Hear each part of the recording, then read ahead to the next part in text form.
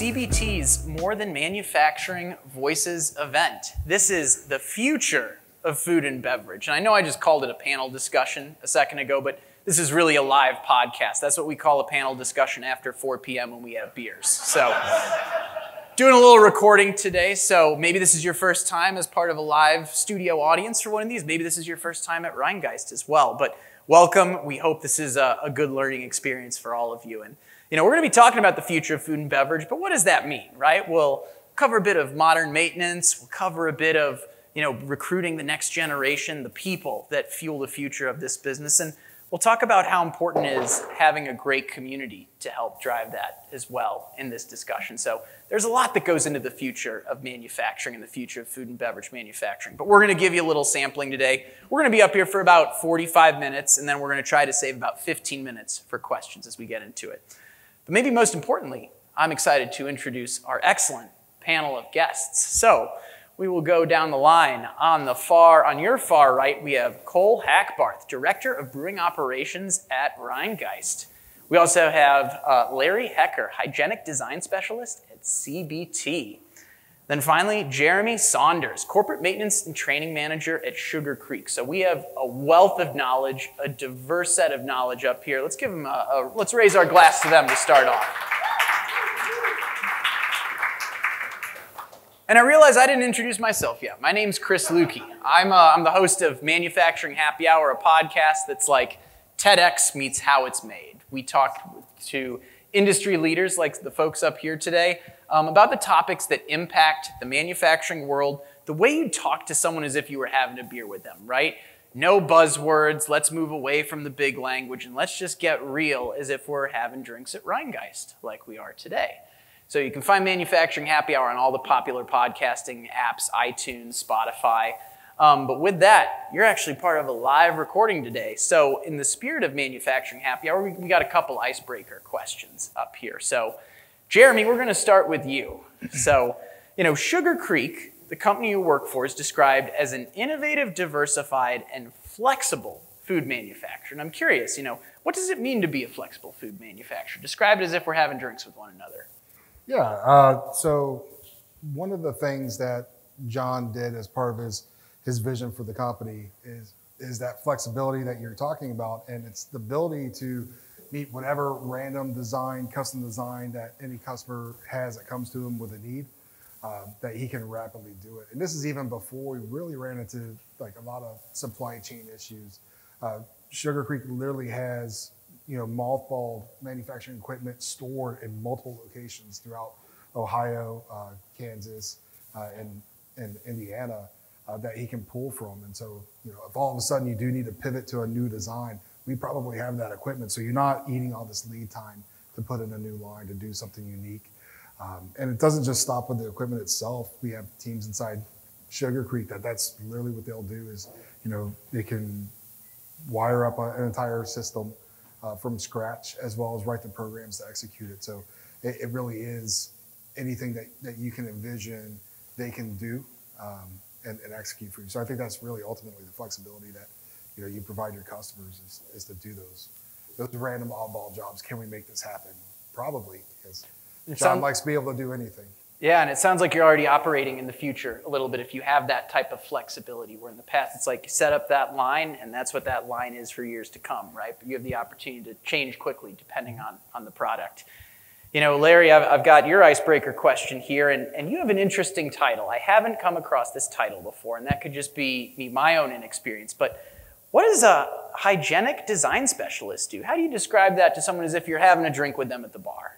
Well, since we're in a bar and we're having drinks, it's an Perfect. easy way to start it, right? Basically, a hygienic design specialist, my job is to help customers either build or redesign existing equipment to make it more cleanable for running food products. So essentially, making sure that they can run products safely, avoid product contamination. And generally what I try to do is make the designs as simple as possible, because the fewer parts you have on a system, the easier it's going to be to clean, and it's also going to be way more reliable. So that's kind of my job in a nutshell. I love it. So simplifying design, making manufacturing more flexible. Cole, my question for you kind of eases us in to the, let's say, the first topic of our discussion today. And, maybe you can do a little myth busting for us as we transition into this. Because when I think of a craft brewery, or when maybe a lot of people think of craft breweries, it's like, hey, how do you leverage automation? I think a lot of people think of it as a very hands-on type of operation. I think you have a unique perspective and can bring a unique perspective, since Rhinegeist started much smaller than you are today and have grown into really one of the bigger regional names in craft brewing. So I'd love to hear your perspective on that. Yeah, absolutely. Certainly we started very handcrafted and very manual with a much smaller system. The way, honestly, most breweries in the country are. Of the 9,000 breweries operating in the U.S., there's only 100 that are our scale or larger. It starts out small, and we've been fortunate enough to be in Cincinnati that we've grown very quickly. There was kind of an untapped beer market here that enabled us to really scale very, very quickly. And with that scaling, obviously, everything can't be manual. Once you're running 24-hour shifts and you're into true shift work and manufacturing, manual just doesn't work. So we do have a lot of automation in brewing and packaging, and it's really about taking not necessarily the hands out and the crafted aspect out. It's just simplifying the manual labor and the jobs that doesn't take skill to do, and letting automation handle that instead, so that our brewers, who are very skilled and very intelligent, can think about how to make beer taste better, and think about new beer styles, and think about new ways to handle modern process instead of just turning valves and flipping switches. Yeah, so focusing on the craft rather than all the work that goes behind it, that automation can kind of take charge of. So, we want to talk about one of the things that kind of sticks out to us when we're talking about the future of food and beverage is, moving from, let's say, reactive to more predictive maintenance, right? And Cole, I think you're probably the right person to help us start this part of the conversation, right? When we think of food and beverage manufacturing, one element is moving away from that reactive maintenance, or that tribal knowledge, as a lot of us call it, right, to more predictive programs. And can you share what that journey has been like for Rhinegeist? Because I think you've got some great examples of what that looks like in play. Yeah, absolutely. The growth was very, very crazy in the early days. Everything was reactive. Most of my day was just spent putting out fires. I was the maintenance team when we started. It was a mess. On call 24/7. I could pretty much count on getting a call at 3:30 in the morning because the packaging line we were running had fallen apart. Then it's pretty much guaranteed I was going to get a call. Yeah. Always at 3:30. There would never be an issue at like 4 p.m. or at 8 a.m. It was always 3:30 in the morning. You could at least start setting your alarm clock for that. Then. Oh, I did, yeah. No, my wife knew, yep, I'm going to get the call and off. So, even from the early days, because we were forced to grow so quickly, or not forced, I should say, we had the opportunity to grow so quickly. There was a big pressure to get a predictive maintenance program in place so that we weren't so reactionary, especially working with specialized German brewing equipment, things that it's engineered, it's planned out of Europe. If you need a replacement part or you need some kind of spare, it's 6 weeks, depending on customs, if it gets hung up. So it was tough in the early days, and downtime when you only have one line is true. The whole brewery just shuts down, whether it's packaging or brewing, the whole thing grinds to a halt. So kind of building in a program, a big set of spare parts was key to maintaining momentum to grow like we did, and investing in that was a big part of that. And it's something that a lot of craft brewers don't understand until it hits them, right? I would say most of the industry is still very reactive. I'm curious, is that, because if we're seeing automation become more accessible to like smaller companies, do you think part of this is just craft brewers psyching themselves out saying, hey, this isn't for me, I can't do something like this? Or is it other constraints? I'm curious what you think the realities of the situation are. Absolutely, yeah. Most craft brewers are not manufacturing professionals. They're not necessarily engineers or food manufacturing people. Most of them are home brewers with a dream, right? A lot of ex-lawyers and doctors and, business analysts. There's a lot of people that just love beer and they decide to throw everything in to make a business out of it. So I think the industry as a whole started out bootstrapping a lot of things and just kind of figuring things out on their own. And then as the industry has matured over the years, obviously professionals have stepped in to help grow and scale a lot of these big national breweries that we all know. But there's still, every week there's a new craft brewery opening, and it's some home brewer with a dream and somebody that just loves craft beer. So I think it's cool to see kind of the collaborative nature of craft beer, because it's always kind of been very open and we kind of share ideas and share how we do things. And a big part of that has kind of been educating these new brewers on how industrial manufacturing works and how it works at scale, and that you don't have to be a big 100 million, 500 million, $1 billion company to access this stuff, especially with the way automation has kind of come into accessibility and how it's become a lot more affordable and a lot more scalable up and down.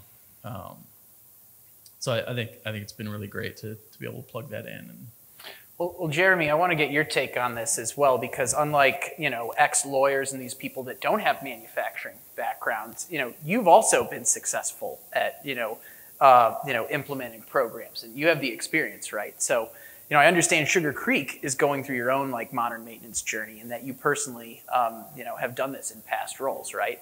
So I'm curious, what has the journey at Sugar Creek looked like for you so far? And maybe share this from the perspective of like the goals you've set out and where you've gotten to so far. Yeah, before I jump to that, one of the things that you brought up was about getting things from overseas. For anybody who's new to that, there's some of our European brothers and sisters where they have vacations for an entire week as a country. So there's times where literally a country vacation or holiday can your supply chain. So it's another thing to consider as well. August. The whole month. The whole month of August. They shut down, they go to the beaches in Italy. Don't even try. But when it really comes down to implementing your predictive programs, I think a lot of us, we end up making mistakes because it's a huge pie to try and eat up one time. So we're not sure how to dive into it. But I would highly recommend anybody in this room who's considering it, or you're starting it, or wherever you're in the process, that really needs to be focused around your end user. If you're not going to focus your predictive maintenance program around your technician, then it's going to most likely fail. And we're in this day and age where everyone keeps trying to launch these programs, so there's a good chance that your technicians have actually already experienced this. So now you're trying to unjade somebody that you really need to execute this. So really, I would start there. I will go ahead and jump into the Sugar Creek part, but definitely focus on your maintenance technicians. Are they empowered? Are they supported? Do they have ownership? Do they know what right looks like? So some of the things that we've done with Sugar Creek is it's actually tied to another program. We've launched a subject matter expert program to where we do really in-depth custom training with our OEMs for our technicians and tie that with our predictive tools that we're tying in. So now I have a thermoformer that's down. There's a vacuum leak. Right? Instead of taking that whole line down, I can use an II900 that CVT provided for us. Thank you.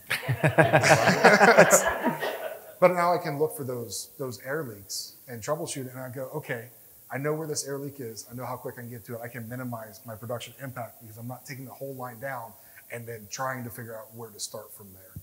So the II900, we're getting into motion amplification, which is a really cool tool if you haven't looked into it. We're doing IR. And if you catch a theme here, really the theme behind these are really easy programs for your technicians to pick up. Those who are used to predictive tools, right? I get it. Vibration. Vibration is king. It's the best. That's what you'll run into as arguments. But is that the best thing to get your technician to buy into?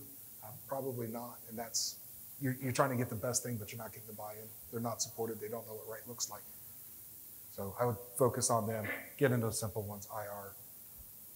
I love the advice there. And Larry, I'm looking for your perspectives as well. Feel free to piggyback off the great things that Cole and Jeremy just said. I also want to ask you about, hey, how does a strong reliability program impact this and impact a modern maintenance program? And like, what are the first steps that people should be doing? Well, I think the most important thing is to make sure everyone's on the same page between management, maintenance, production, QA. You have to have buy-in from all four, or it's going to be a disaster. A story I'll tell is I was in a food plant and we were working on redesigning a conveyor, and the QA person tells me, I asked a question about positive swab test and are you having issues on this conveyor? And she tells me, she goes, well, when we have a positive test, we don't tell sanitation where it's at. And I said, why don't you? Well, we don't want them cleaning there because they know that's a trouble area and then not doing anywhere else. And I said, well, then how do they know that that's a problem area that needs to be improving? And so it was no communication between the groups. And if they would have communicated, then the maintenance and the engineering team could go in, look at that, redesign it so that it doesn't become a cleaning issue and now a potential product contamination issue. So if I would say, number one, make sure everyone's in a buy-in. Number two, like Jeremy said, there are tools out there that will help you on your journey with the preventive maintenance stuff, whether it's vibration, heat analysis, air stuff. There's a lot of tools out there, and the prices on that stuff continues to come down. It's not getting more expensive, it's getting cheaper. And then finally after that, you need to make sure your network can handle all the data that you're collecting. Because if you don't have anywhere to put that data, it doesn't help you. It's words in a book. If you don't read the book, they're just words. So that's what I would say is the beginning steps. So some themes is around, good opportunities for getting started, as well as, hey, the price threshold is coming down, automation is becoming more accessible for a lot of the companies out there, even the small and mid-sized manufacturers that might have previously considered it out of reach. We're going to switch from, the maintenance, the mechanical, the automation side, and more to the people side at this point. And Jeremy, I think you're the perfect person to start us off on this one, because I know Sugar Creek is doing more than a few things really well when it comes to recruitment and onboarding. I'd love it if you could share first, what you've been doing with like the FPSA and their FIT program to attract talent. Yeah, sure. And so for those of you who don't know, the FIT program from FPSA, they're taking candidates who are entering in the maintenance field, and they're putting them through like a 13-week boot camp specific on food industry, food safety, and the equipment that's in our field, so that you are getting basically an apprentice level type of technician joining your team. And I think it's very important that when we talk about retention and bringing them on, remember back to our days when we were those young technicians, for those of us who went that tree, or think of those around us that we were close to, and understand the difficulties of starting your life. So some of the things that we've done to really help those technicians transition to Sugar Creek is we do have apartment buildings that we own. For our FIT program, we actually own a house that's exclusive to the FIT students to share, and it's fully furnished. And when John, and John, by the way, for those who don't know, is the owner of Sugar Creek. When John furnishes a house, you have towels, and it's furnished to that level. Because they are joining a new career field. They've put everything on the line. They don't have a whole lot to help them get started. So that helps them with that transition, that reload to it. To go beyond that, he expands it to really all of his employees, to where, we're teaching life skills. Life skills from even running a banking account, as well as industrial training. We're releasing our own electrical training coming this Monday that we've developed internally. That's really focused on our technicians. So everything from really maintenance-focused training to day-to-day training that a lot of people joining the workforce, they don't have these life skills. And John and his family has really invested significant capital into that to empower our people. There was the interesting study, how many people are engaged in the workforce. I think it was just 28% for 2022 are actually engaged in what they're doing, and they just don't feel empowered. They don't feel respected or invested in. And this is something that Sugar Creek has really done, that whole family has really done to help improve the lives of their people, to really keep that retention in. And Jeremy, I think one of the impactful things that you mentioned when we were first talking is a huge part of retention is how well you do the onboarding, which is a huge impact on that. You shared a lot of great stuff there already. Is there anything else you do, to help to continue to retain your talent once they get there? Sure. So just to touch real quick on the onboarding piece again, I think this is an area probably all companies could really spend a little time focusing on, because onboarding shouldn't start the first day they come to work. Even your interviews need to have a positive impact, even if you're not going to, eventually take them onto your team. You always have to have that positive engagement piece when you're done with the interview, but send them a letter, tell them how to get to your plant. Don't just give them an address, tell them how to get from the parking lot into the building, who they're going to talk to, what their initial schedule is. Think of everything that you would want to know. And then follow up with them after you've done so. What didn't we tell you, so that you can continue to grow the program? It's simple things like that. We have a lot of internal programs that we've built that help really rapidly get people competent, right? Because it's meantime to competency that we really want to try and address. And then the retention impact of onboarding, there's nothing more impactful to retention than onboarding. Some of the other things we do, they're pretty common and relevant throughout the industry. What your engagement pieces look like. We have something called a stay interview, which is it's a one-on-one conversation with the employee and the supervisor. And then on the maintenance team, we do an additional one called a pulse survey. And this is where our corporate team sits down with maintenance teams in small groups of 3 to 5 people. And then, we'll talk about different things that are impacting them, because we may get different answers from the technicians than what they would one-on-one with the supervisor. I'm typically the one who does that, and I can actually take that, put some data points together and say, hey, here are some highlights, some lowlights that we probably want to address, and then give those action items out. I mean, you've got a ton of knowledge and experience around this area of retaining talent and how do we keep the talent and things like that, which I think a lot of people can learn from, whether they're here listening to the podcast afterwards. But Cole, I want to flip this over to you, because you work in craft brewing, right? I'm wondering, I think a lot of us are feeling the pains of finding the right talent and retaining that talent in the manufacturing world these days, but I'm interested to maybe have you do some myth busting again, right? People think working in a brewery is cool, right? Of course, everyone's going to sign up here. Hey, free beer, I'm going to stick around, right? I'm curious, what are you seeing? Can you share the realities of your situation when it comes to, attracting and retaining talent? Yeah, absolutely. It was lawyers and doctors quitting their jobs to come make beer for nothing for years. That's not necessarily the case these days. I think the last few years in particular, everybody would agree, things have changed. Cost of living is skyrocketed, and the number of people that can afford to work for fun and to chase a dream has dropped dramatically. So in the early days of craft, yeah, you're in it because it's craft and you're not in it for the money, you're in it for the beer. There's just not that many people that can do that anymore. People have to survive. They have to pay rent. They got to take care of their kids. So the industry has kind of gone through a reckoning over the last few years of, hey, you can't employ people on a dream and an idea. You need to give them what they need: benefits, pay, good work-life balance. And that's kind of where we've pivoted. We can still say craft beer is fun, it's great. We still entice people by saying you're making something that's really cool.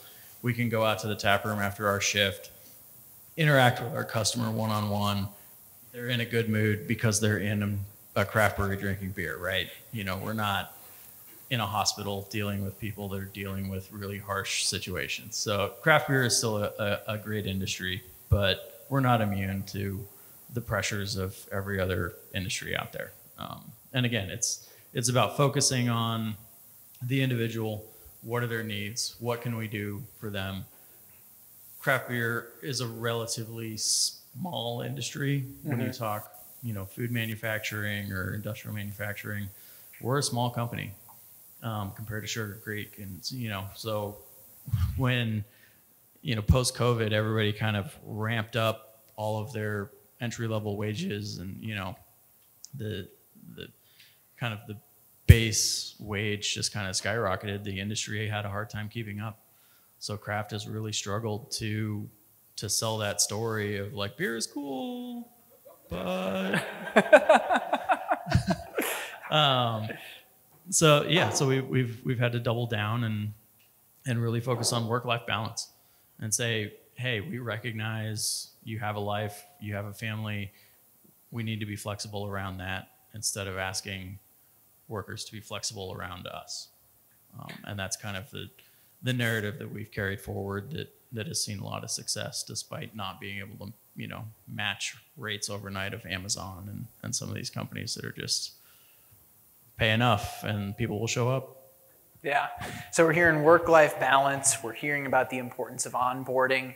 Larry, you see a lot of different manufacturers in the work you do, and maybe a different spin on this is we will bring it back to automation on this. How are you seeing automation help when it comes to addressing like the challenges that people are having around talent and retention and everything that goes into this situation? Well, I think over the years, people always assumed, automation is going to get rid of jobs. And it really, in the pandemic, has really highlighted the fact that now automation really isn't getting rid of jobs. It's filling in for people you can't get. I had a customer a food customer, that just put in 7 robot arms to stack boxes at the end of the line, which each one got rid of 3 people they needed. They didn't let people go. It was empty jobs they could not fill, and now they used automation to fill those jobs they couldn't. So anyone that were doing that job in-house, now they're free to do something else that's more productive. So really where I see the automation is look for the jobs where it's highly repetitive, it's simple, and how can we automate it so that person doesn't go brain dead doing that job 40 hours a week. There's, the people that your good employees are always going to want to be challenged, always want to look for more responsibility. Those are the people you want to keep, and you don't want to have those people doing a repetitive job over and over again, because they'll just burn out and go somewhere else. So what I see automation in the future is basically filling in where you can fill in with people. And the kind of comment on Jeremy, I've told him many times, their company is so unique when it comes to attracting talent and how do they get people in the door and how can they provide things outside the doors and the walls of that factory to still help their employees. And it's some of their plants are out in the middle of nowhere, and you think, well, how are they attracting people out here? There's not 100 people that live around here, let alone 500 in this plant, and yet they're able to do it simply because they're creative. They think outside the box when they're doing that kind of thing. Speaking of thinking outside the box, or maybe speaking of food and beverage specifically, right? We've told everyone we're talking about the future of food and beverage. We've covered some topics that no doubt impact food and beverage, or that impact all manufacturers, I should say. But Larry, are you seeing unique opportunities in the food and beverage industry specifically, or unique challenges that you can talk to just from the breadth of folks that you see? There's always, every year there's going to be more governmental regulations that people are going to have to follow. The latest one in the bakery world is sesame seeds are now considered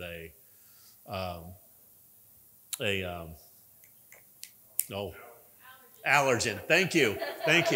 Really? Yes, it is now an allergen. So if you go into any bakery that's running buns for a restaurant, if they're running McDonald's and they're running Big Mac buns, of course there's sesame seeds on it. Well, as those go through the line, sesame seeds get all over. Well, if they're running now a product that doesn't have seeds on it, they've got to clean everything out. And again, sesame seeds 2 years ago wasn't considered an allergen. So again, that's a government regulation that now the food people have to deal with. So it goes back to, okay, how do we make our plant forms more flexible, more cleanable, so that if we've got to change from product A to product B, how can we do it quickly and efficiently to minimize downtime? So again, that's a unique challenge because if you're building transmissions for a car, the government's not going to suddenly come in and say, hey, you can't use aluminum on that part. It's just not going to happen. But in the food world, there's going to be regulations coming. Yeah. And the different products CBT sells, things that we sold in food plants 20 years ago, we can't do it now. Or we don't want to do it now because particularly FSMA, the new food regulations, requires manufacturers to be much more sensitive about the cleaning of their plants. Real quick show of hands. Does anyone out here have a sesame seed allergy, or is this really? Okay. I was going to say, I wasn't sure if we'd get any hands raised, but I figured this was a good thing to put in place. But what I like about it is it ties into what you were talking about earlier, Jeremy, with flexible manufacturing, right? If you have flexible manufacturing and you can quickly make the transition over from something that has sesame seeds to something that doesn't, you can still be competitive rather than having it gum up the whole process of, continuing to get product out the door. So good reality check there. As we finish this conversation, the last topic, it's kind of a fun one, right? Because we're here in Cincinnati, right? I'm a guest here in Cincinnati today. I'm originally from St. Louis. I live in Milwaukee, so I'm rounding out the German triangle here. But, I wanted to do something to kind of celebrate Cincinnati manufacturing. And kind of the last question to go down the line for everyone is, hey, what characterizes the Cincinnati manufacturing ecosystem, and what can others learn from the great things that the Cincinnati manufacturing community is doing? Because a lot of people that will listen to this podcast afterwards aren't necessarily from Cincinnati. So, what makes it great and what can others learn from it? We'll go down the line. Cole, you've got home field advantage here at your manufacturing facility at Rheingeist. What would you say to that answer or that question? Yeah, I think it's the diversity of industry and the amount of support for those industries. I've been in brewing all over the country, from the Pacific Northwest all down the West Coast, and depending on where you're at, getting parts, getting support, getting people that know what they're talking about and knowing how to help you in a pinch. Going back to that living a reactive maintenance lifestyle, having somebody that you can call and say, hey, this is what's happening. What can you do for me? And getting an answer is key. And I think Cincinnati, just because of the number of different industries that are here and the amount of support that goes along with those industries and companies that just specialize in all kinds of manufacturing and, like CBT and these kinds of companies that just, I don't know what you do, we'll figure out a way to help you. And I think that's what makes Cincinnati just awesome. Like, doesn't matter what you're into, you'll find somebody that knows how to do it. And you've been around to a number of other regions as well. Cincinnati is not like the first spot that you've called home. No, I came out here from LA previous to that. Obviously, LA's got some manufacturing and the port, like everything's flowing in and out of Long Beach. So if you needed anything from China, it was on a boat somewhere in the port. But before that, I was up in the Northwest. I worked for a brewery kind of in the Columbia River Gorge that was outside of Portland. Yeah, if you had something go wrong, it was a week to get anything, which is devastating to a regional manufacturer. Well, thanks for bringing your brewing experience to the Midwest, and we're glad we were able to bring our, shorter lead times to you now that you've moved to the Midwest as well. I love it. It's made my life and my home life much, much better.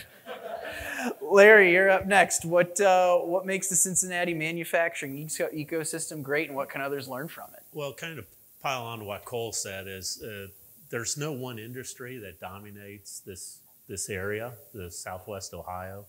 I mean, we have everything from food manufacturing to automotive to material handling to distribution, which I think is really unique to this area compared to a lot of the other parts of the country where a certain industry will dominate everyone in the area. And I think what that allows for is there's a lot of people here with a lot of knowledge of different stuff. And for people that don't live around here, no matter what your town is, I think there's opportunity for you in the area because whatever industry you're in, there's going to be something related to it here. And I think that opens up a world of possibilities here for people maybe outside of this area to look here to establish roots. It's really nice. Unlike Cole, I've lived in the tri-state my whole life, so this is really all I know. But I go elsewhere, and it just doesn't have the same feel as Cincinnati. I think the other thing is, like you said, this is a German town. And there's still that German feel. There's a lot of hardworking people here that it just permeates, and you just can kind of feel it in your bones when you're around here. Love it. Jeremy, take us home. I'll share that, just like Cole, I too am from LA. So you got two people up here from LA, and I just want to say anyone from LA listening to this, why in the world are you going to Texas and Arizona? It's hot. Yeah. I lived in Texas for 4 years. I know. Come to Cincinnati. Believe me, it's worth it. I've had several transplants. But they did really well talking about the industry. What I'll do is take a little bit different approach and talk about the people. A lot of have worked in these multiple different type of industries. So they're just so much more well-rounded when you do run into those issues on how in the world are we going to fix this? And all I know is Jim's going to go grab a welder and then, hey, everybody let's just walk away and let Jim do his thing. Is something that our workers really are able to do. We do have a lot of high-tech technicians that we train and bring here, a lot of good colleges, a lot of good training programs. I know CBT has a Rockwell piece to really help with that technology training and skill, especially with robotics. But there's a lot of rural, a lot of farm areas where it's not broke. It's only been welded once. We can weld it again, and they'll get it up and running. And it's just really cool to work with people like that. And for the rest of you listening, it just ties into the whole onboarding. They'll let you earn their trust. I've worked in a lot of different states and launched buildings for Amazon in like New York and out in Fresno. I don't know why I ended up in Fresno, but I did. They'll let you earn their trust here. And that's just such a key thing. That's not available everywhere. There's a lot of people who just, as a culture, don't allow that to happen very easily. So take advantage of it for sure. Well, one thing that I was just thinking about is I was just living out in California for a long time before coming here. So somehow or another, 3 out of 4 people that ended up on a manufacturing panel in Cincinnati were all people that came back from the West Coast. So no, a lot of great things that I sense here that I've learned from all of you. We're at the end of our formal part of the panel discussion. We're actually going to open it up for Q&A here in a second. So if anyone has any questions right out of the gate, any hands raised or any, we'll start over there. Yes, so my question is around gender balance in manufacturing. So I've been working in manufacturing for 15 years. It's a very male-dominated field. What can we do to get more women into the manufacturing field, engineering, just manufacturing in general? So if you guys don't mind, I'll take that one. Yeah. So that's something I've been personally very passionate about. When I did work for Amazon, I brought in the first female technicians into this node for Amazon. And it was a very key part of the Air Hub that's launched here. That was a part of our onboarding that we were tracking. And then with Sugar Creek, I'm actually doing an interview for our FIT students here soon, and there's 2 female technicians in it. What you really need to take a look at is, when you do run into those issues, how in the world are we going to fix this? And it's something that I've been personally very passionate about. When I did work for Amazon, I brought in the first female technicians into this node for Amazon. And it was a very key part of the Air Hub that's launched here. Was that was a part of our onboarding that we were tracking. And then with Sugar Creek, I'm actually doing an interview for our FIT students here soon, and there's 2 female technicians in it. why are women not wanting to come to the industry? Let's be honest here, we don't make it easy on them. So keep that in mind. How do we make it easy on them? And there's a lot of things where we don't. All your safety strategies, your gears and stuff like that are actually intended for your male size people, so taller, stronger upper body, and the women are at a disadvantage to do it. Also, especially in this area, it's just been so dominated that that's a male line of work.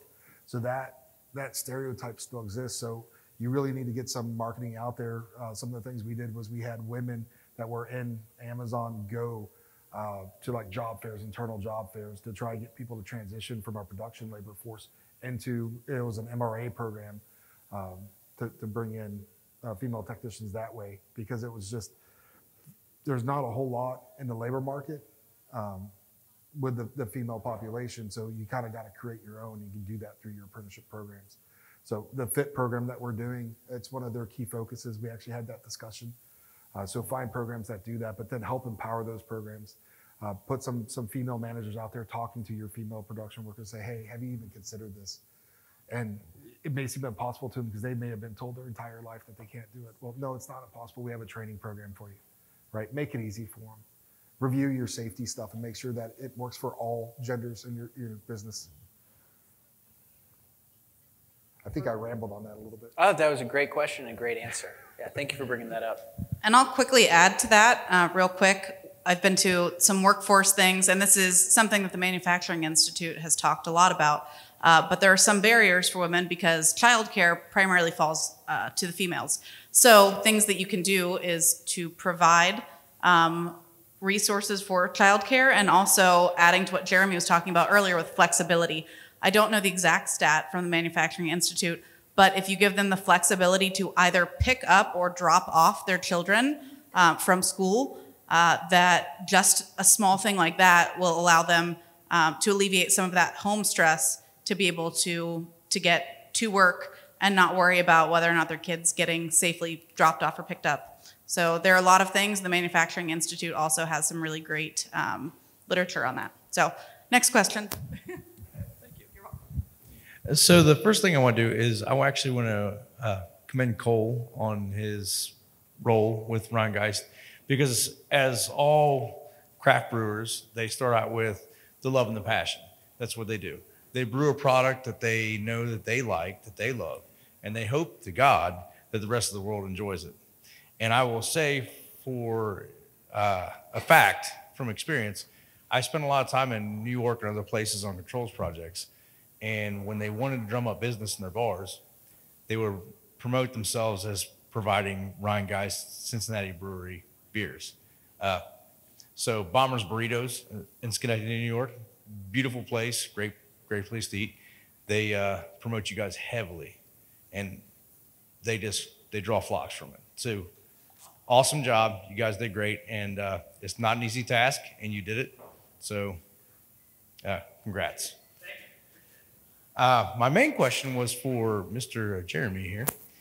As someone that is yet another proclaimed Joe Jordan trainee, he says he trained you anyway. How do you promote yourself beyond that to where you're at now? Because you clearly are very astute with your practice. You are very well versed, and you're actually well above the level of a lot of people in what you do. So how do you bring yourself to that level? I completely made up everything as we went along. No, the world is full of people who find problems, and some will try to solve them, but some will just give up easy. And it's just really, no matter what the problem is, don't be afraid to jump on the hand grenade, even if you don't know how to solve it. Have that ownership and just drive through it. Make sure you're updating everybody as you go through it. Just kind of own that whole process and figure it out. I read something recently where it says, hey, if you send 100 people into battle, 10 people shouldn't even be there. 80 of them are just targets, and 9 of them are soldiers, and 1 of them's a warrior. And it's kind of like something along those lines where really 90% of the people, they see those problems and they're going to stop at the first sign of resistance. 10 of them don't even realize there's problems at all, right? But it's really those handful of people who will jump onto those, because we all sit there and talk about these are opportunities, and they really are. But just don't be afraid to put yourself out there. Like, grab that bull by the horns. If you fail, you fail. I'm surprised I'm not fired from everywhere I've worked. But I've done things that nobody knew how to do. And here's the thing, I didn't know how to do them either. And it's actually kind of cool because nobody can tell me I'm doing them wrong. Right? So just don't be afraid to really take on those problems. And like, I don't know what the answer is, but I'll figure it out. And then at the end of my comment.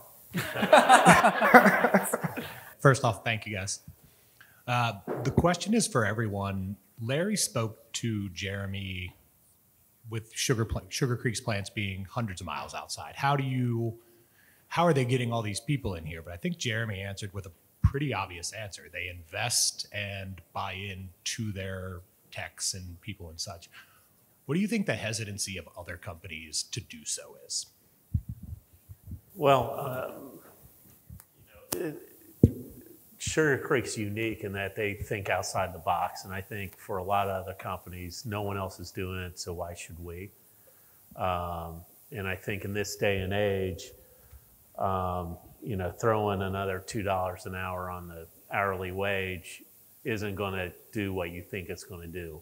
I think there's a lot of the companies where I call on where, one of the questions I ask just about every time I'm in a plant is, how are you guys doing people-wise? And a lot of people, we're short electricians. We can't get production people in here. We can't do this. We can't do that. And then there's a few companies that only say, yeah, we're doing really well. And those are the companies that seem to treat their employees better and more uniquely, where you'll go through the lunchroom and they've got sign-ups for some baseball game or a picnic coming up or a trip to wherever.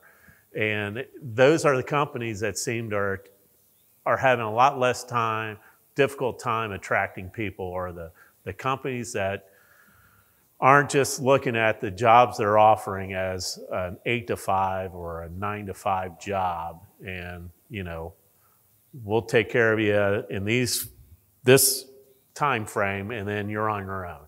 It's the ones that, like Callie was saying, childcare in the morning, or allowing for flexible shifts.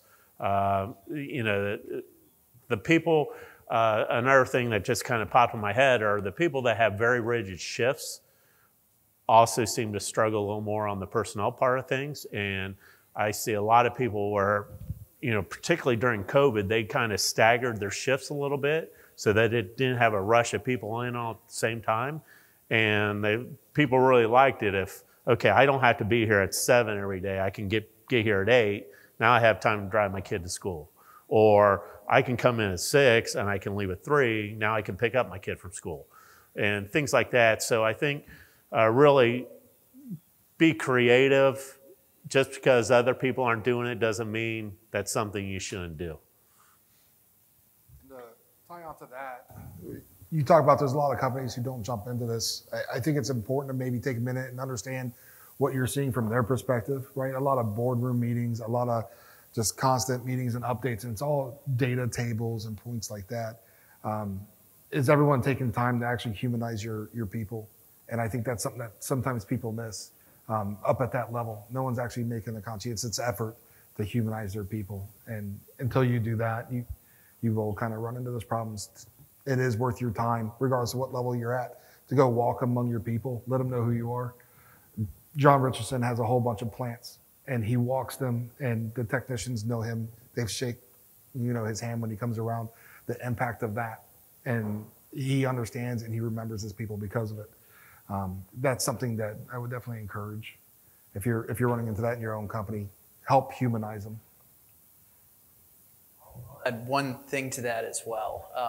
The thing that I'll add is that probably about, 15 episodes ago, I was talking to an individual named Jason T. Ray. He runs a company called Paperless Parts. But he summed up, I think, this conversation in terms of a lot of the great things that Larry and Jeremy just mentioned. He said, hey, we know for a long time we've had like a talent gap, right? Or a skills gap, right? We have a lot of different words for it. And he described it as, if you know something has been a problem for 5 years, 10 years, 15 years, at what point does it go from being like a skills gap to a leadership gap that actually addresses that? And I think the things you just mentioned around, childcare in the morning, all the things you're doing for your folks at Sugar Creek, Jeremy, like those are the tangible things that companies need to be doing to care for the whole person, right? It's not just the hours of 8 to 5. How do I make your life better outside of those hours as well? So I thought that was just, it's a real simple thing, but it changed the way I thought about it, right? It's like, we know this has been a problem, right? So why do we keep blaming this skills gap or this labor gap?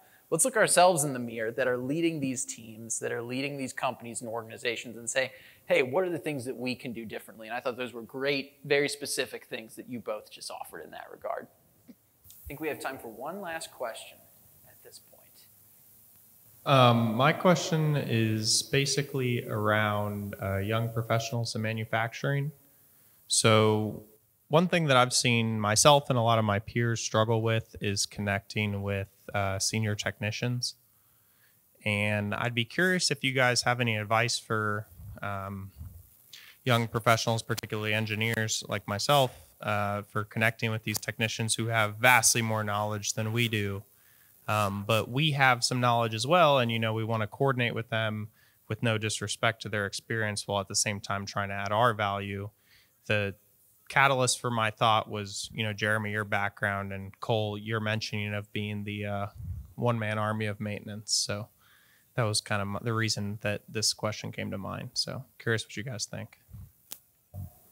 So yeah, that's a common issue a lot of people have had to work through. The ones that I've seen really navigate it well are the ones that you approach the technician from almost a student standpoint. Technicians want to be respected, and then a lot of times we come in with young engineers who are very brilliant at what they do, but they haven't had all the years of experience on how to actually execute it and make it work, and a technician has that. And so what you're talking about is just, right, you guys will end up butting heads pretty hard. But the ones who navigate it well, they'll come in and, what do you think about this? Bring them in as a partner, not as I want to do this. Actually steer them where you want them to go, but kind of do it from behind to where they feel like they're a valuable piece of the process to go through. And that will typically work really well with them. Even if you don't have anything in mind for them, ask them to go show you something just because you're in the area. Like, hey, explain to me how this works, right? And I think that's a really great thing that you can do. If I go way back to when I didn't have any gray hair, I used to be an aircraft mechanic for Raytheon. And we had these brand new aircraft, T6 Texan 2s. They were coming to us for about 2.6 flight hours. And we would have these changes that engineers would make. And we couldn't get them in the aircraft. And they would redraw it, redesign it, tell us that we even had them come out to come show us technicians how to do it. And they couldn't get it in. It all works out great on paper. But I guarantee you, if a bunch of us boys from Alabama can't get it in that airplane, you're not going to either. So eventually some places have gotten really good to where they actually take aerospace engineers and they teach them actual aircraft maintenance hands-on portions to help bridge that gap to really understand the differences too. Engineers are brilliant. You guys know you're brilliant. You make the world run. You really do. But so do technicians. They're just a different type of intelligence. So do that. It's almost like the patient-doctor relationship, or I'm sorry, the nurse-doctor relationship, right? Go in as the nurse. Let them be the doctor. Ask them their advice. Go in that approach, because then when you want to do your idea, like, well, what do you think if we try this? They're more apt to listen to you because you're a partner at that point. You know what I mean? Not a competitor.